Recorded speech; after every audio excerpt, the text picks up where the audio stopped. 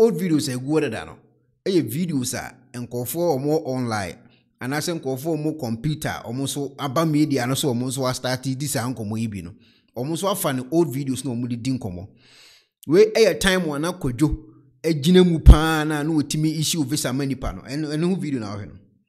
And ye current to old video with you nkofo post no I de kojo Obinim na so there one nkofo ho mebrebe na hanya ntesa old video.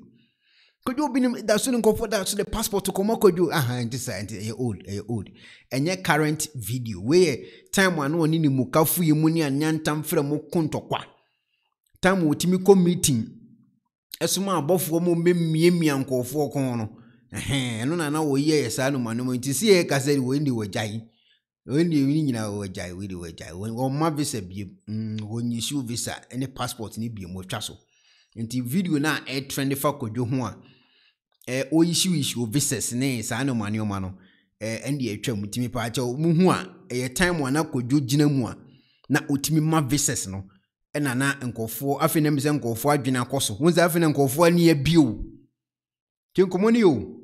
Hello ebusiafo, so pesifita asracha odofo de and then nafa ho kodom unique laser whitening our toothpaste stronko a odi twitwi wo sin a ma wo sin eye fita na eye fita no nso no na eyi enka bone bia ewo wo no mu bia any tea stain, coffee stain, smoking stain sibia unique laser whitening product ebe yi ni nyina free so ama kama de oba ni say utu so na odi bi egu o brush do so na odi etwitwi o sini so nyina kama o hwia enhuhuru wenum gya no wenum saa into for unique laser whitening I was 07999792330 unique laser whitening or say money ses afena nkofo ati message no ama o mani abie afri nkofo we ho enti videos tetede no na amanfo no na omko hobby no a start eno omo share eno omo discuss sa videos no this time man ye ka no na omo da so spirit ni mo na omo da so spiritual and omo hu ni se ye nkwasiafo ana se ye ya bonsamfo ana se ya konfo bosomfo onsa no man yes ye tan Kristo ye tan sana no omo hu ye nti sa time no omo no hu de kojo ye se ye real akojo ma visa otia so ana visa aba otia so ana visa aba to what you say but say na omo na any start say ete no ena ombe hunu say na kojo otia so no visa bia mfiri mu ma ena omo start na omo afa videos na omo yeden omo discuss nti say ohunu video bi say ya enye current eye old video time na kojo eye kojo na otimi ni mo kafu ihia otimi dane ne ho captain's planet no akojo bi afijam otimi ko eye osoro no akochia Jesus 4 times every week bi ochia na 4 times time one otimi tu no akohu Abraham no hu Moses ena no yesa adwumadi wi ho no na wo passport ne ba utia so anu issue visa utia so no issue visa but say ka say utia so visa mba me pacho ti nkomo na edi nipa say nkomo ya ye di no wo passport ekoma kwadwo a odne ne kokru motisi sukura ye mma stamp kura wonya bi wonya Cote d'Ivoire stamp kura first ndi no utia so wo visa ba ntine nkofo o mokọ no edi sa story ni di ntina na ma ase kwadwo wana wotini din na kwadwo yese but say ka say di entisa nti we ya trend old video mpacho. I'm stamping in the visa. If you want to travel, you have your passport, please just throw it on the altar. Throw it on the altar and things will be wet for you right away. The moment you place it, please stand up, go back.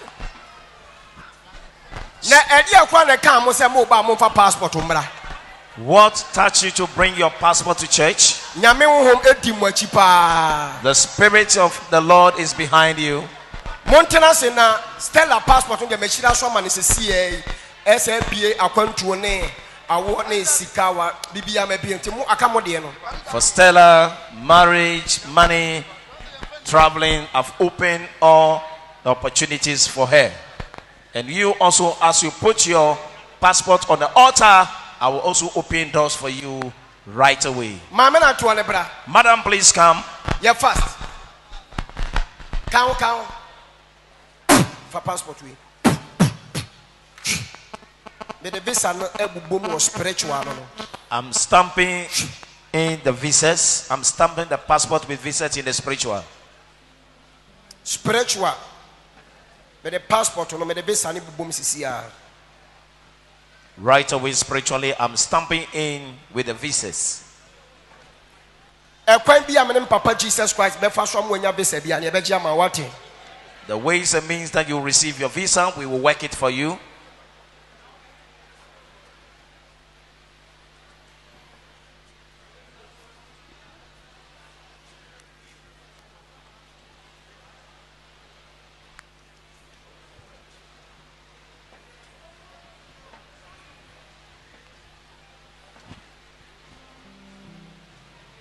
If you want to travel, you have your passport, please just... Okay, enti we old videos.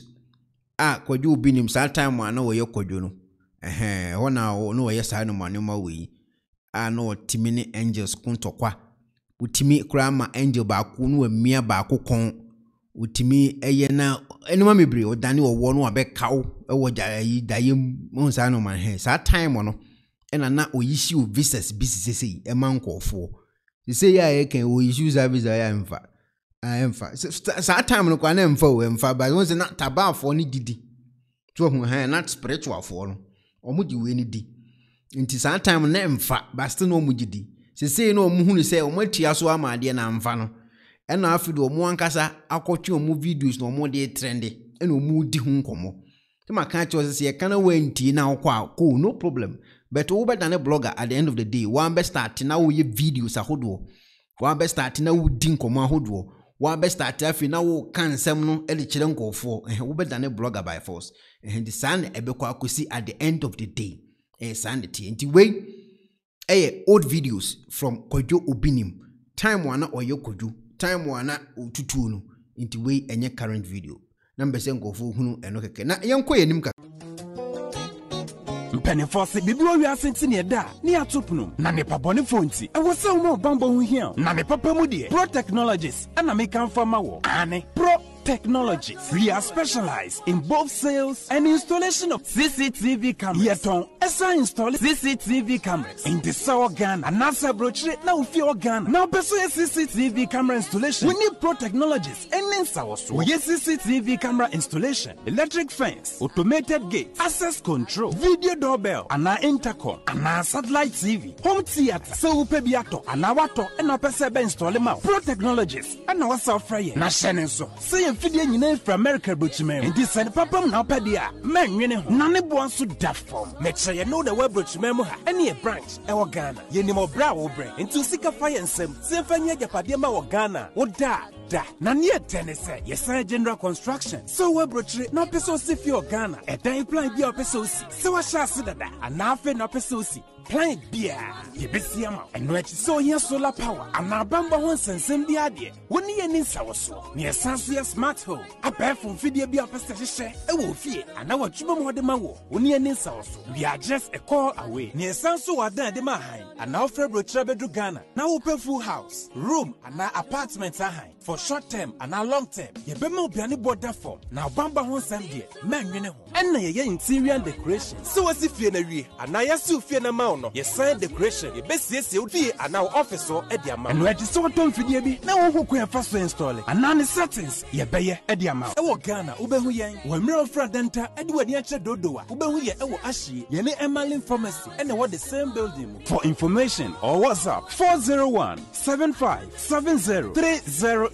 and a plus 401 6992 254. Pro Technologies. We have the solutions for your security and home entertainment needs at affordable prices.